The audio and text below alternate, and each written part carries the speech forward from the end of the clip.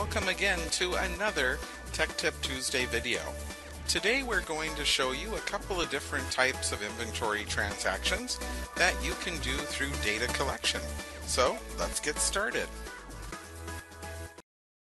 One of the first things you need to do in order to use data collection in Workstation Driver is to give different employees permissions. And that is done through the employee master file. To get to that, you're just going to go to System Administration and then choose the employee function. I already have it opened up down below here, so I'm just going to select it from here. Here you can see we are entered in as Anthony Parker, and we're right on the Labor Rate tab. The Labor Rate tab is where you set up those different permissions. As you can see, Anthony Parker down here has quite a few different things that he can do. We're going to be talking about two of the different types of permissions that you need, and that is purchase order receiving and then location transfer. So these two right here on the top. Now as you can see, there's many more things you can do in data collection. We won't be sharing that in this Tech Tip Tuesday video today, but give it a shot, try different things out, see how it can really help your shop to be a little bit more productive, to get that data into JobBOSS right away, right from the shop floor. Let's go ahead and jump over now to Workstation Driver and show you those different functions. I'm going to log in as Anthony Parker and click Start here, and now we're logged in as Anthony Parker. On the left here is where you see the different transactions or permissions that we gave Anthony Parker that we just looked at. We're going to start by looking at purchase order receiving. This little tile down below here. This is pretty straightforward. All I need to do is select the button here on the right to open up the fields below. I'm going to put in my PO number and tab off.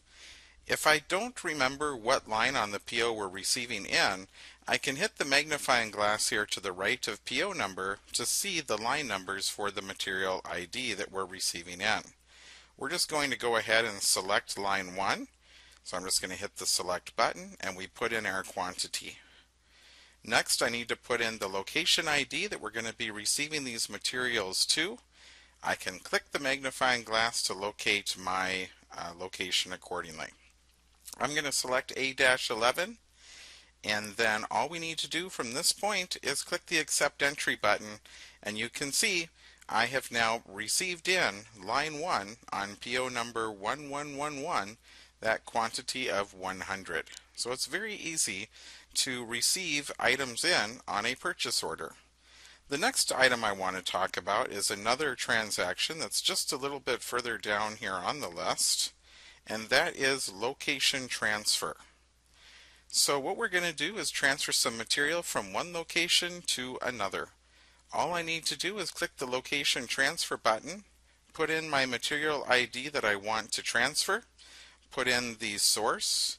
I'm going to click the magnifying glass to see currently I have 200 pieces of 14 NOM at location T5. So I'm just going to select that. And then what is my target location ID?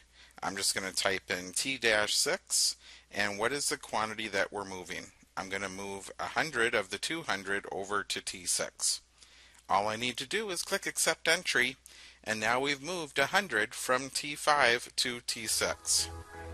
And that's all we're going to show you here for today in this Tech Tip Tuesday video. Again, make sure you use the greatest potential you can in your data collection to really help your shop be more profitable and to be more productive on the shop floor. Thank you again for watching today, and we look forward to sharing another Tech Tip Tuesday video here with you soon.